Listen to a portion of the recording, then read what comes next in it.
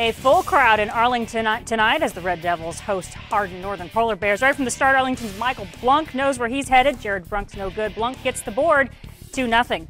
After a quick bucket by the Polar Bears, it's Blunk again. Ryan McDowell finds Blunk inside for 2 more points. And a third time, he was just a scoring machine right from the beginning.